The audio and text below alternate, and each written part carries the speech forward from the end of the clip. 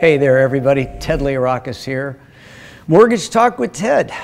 I'm going to address probably the three most common recently asked questions. First one being, when you get my email, you see in my signature line that I focus on reverse mortgage and VA. And the question was, why? Why do you do that? And the answer is, when I started in the mortgage business in 1980, most of my first clients were my friends that I grew up with. They were a couple of years older than me that had come back from Vietnam. And I was pretty much asked to do VA loans for them.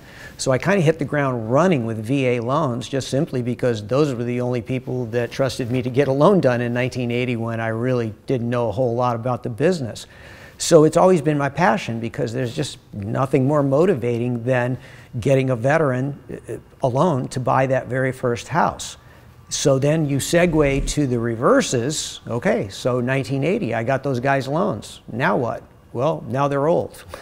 I'm technically reverse mortgage age myself. And so I do reverse mortgages for my early clients that now need that, want that. A lot of misconceptions about reverse mortgages. People think that the bank's going to take the house when you die, that the kids don't get it. All untrue. They think that the reverse creates reverse equity. Doesn't necessarily have to be the case. It's an FHA loan. You want to make a payment? Make a payment. A lot of the seniors don't know that. So that's my new passion, is to help them figure that out. And then of course we do all kinds of loans, because nothing is more motivating than getting that photo from a real estate agent who just handed the key to a borrower. That motivates me. Brings me to my second most commonly asked question: why are you still doing this? The wife and 10 kids, they're all happy and healthy and everything. Why do you need to do this? And the answer is, I don't. I love it. My old man gave me some great advice.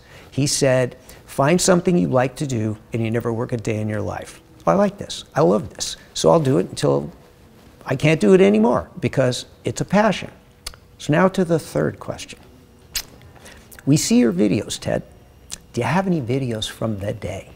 Say, for example, 1983, when you were a young loan officer at Beverly Hills Savings and Loan. Do you have any of those videos?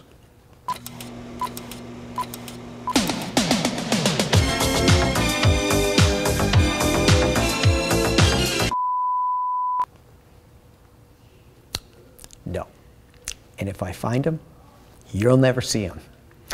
But it's a great question, and I figured I'd answer it. You asked it, I answered it, and there we go. Let me just say one last thing in closing. It's been an honor and a privilege to work with all of you over the many years, and I look forward to working with you many more years. Thanks for tuning in. Mortgage Talk with Ted. See ya. Never gonna give you up, never gonna let you down.